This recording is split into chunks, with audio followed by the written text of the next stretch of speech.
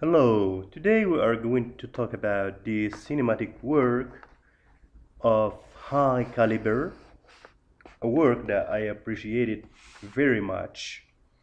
Uh, I wouldn't be fair if I say that the main character in this movie is Nola Darling. This lady veers between joy and panic, uh, money, changes, art, problems, love, sex, you name it. Okay, but the main idea, I'm just stating my opinion here, uh, my reflection on this movie, or this serial, if you like, a number of series, is about feminism, being feminist, being a woman. All right, because in this movie we have got this lady Nola Darling, an artist who imposed, if you like, her character there, her personality as a lady of arts and power, and no space for discrimination, no space for the margin or being marginalized, no male dominance. There is that space for love and respect, tranquility, and a sense of escapism. Okay, so escapism and freedom in the first place, because Nola Darling, as a beautiful colored lady, black is beautiful, all right, and no space again for racism. She has got uh, these lovers here, Mars, Greer, Jamie.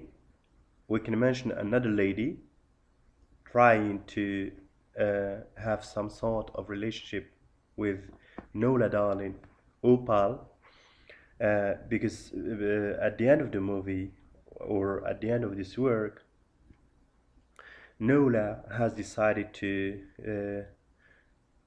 have a party, to invite everybody to a party. Okay, except Opal. The Trinity came and they were taken aback, shocked, surprised. Okay, because they didn't expect that. Every one of them expected himself to be there with Nola, but they were four there celebrating. There is that mixture of shock,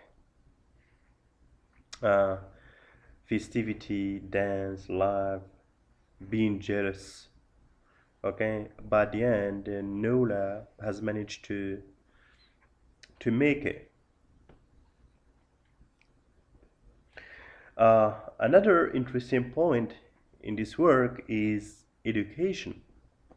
Yeah, being educated. If you are educated, that would be your knight in a shining armor, if you like. That would save your life. Okay, so education and art, being an artist, being yourself. Yeah, this is what counts actually, being yourself. Because Nola has decided to distance herself, and even the act of making love should be in her space, okay, in her bed. And she refused being contained, all right? That's why she decided to taste, if you like, that hue of lesbianism between brackets and being with Opal. Uh, and that's why also we have that open ending. The Trinity, those three, Mars, Greer, Jamie left, Wendy left, Opal came, and that's the last part of the work. So, roughly speaking, this is it, and there is that sense of black power and Africanity, being an Afro American or an African in America.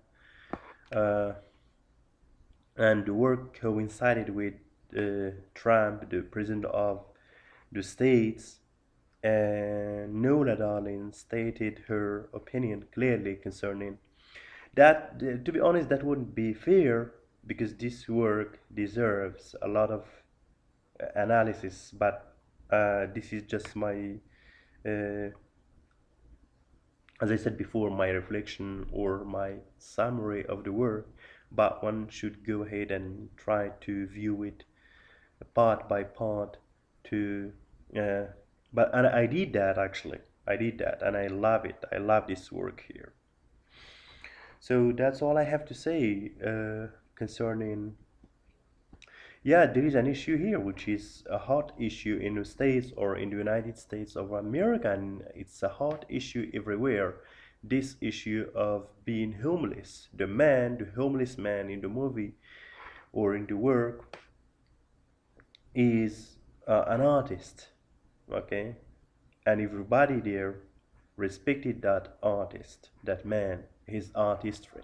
And I appreciated that. Even when a white lady uh, called the cops or the police to arrest the man for his troubles, between brackets, Nola stepped in and refused that. And she did her best to so as not to arrest that man.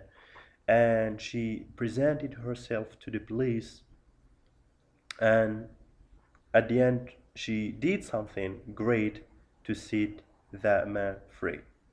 So this is it. This is my simple analysis of this work, and it's a great work actually.